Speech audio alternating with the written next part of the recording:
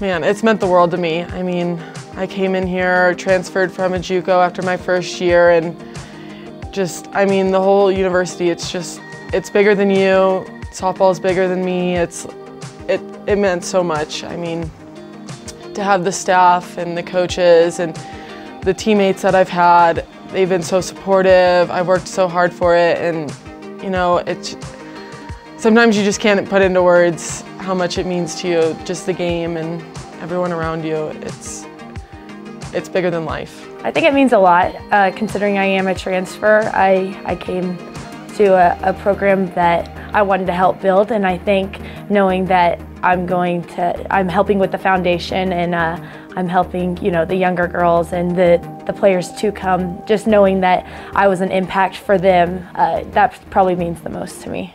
This program has definitely shaped me into the athlete and I would say the woman that I am today.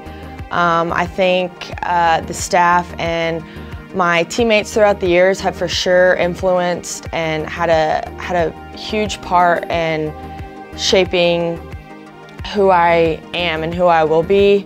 The friendships and the memories are just things I'll take with me forever.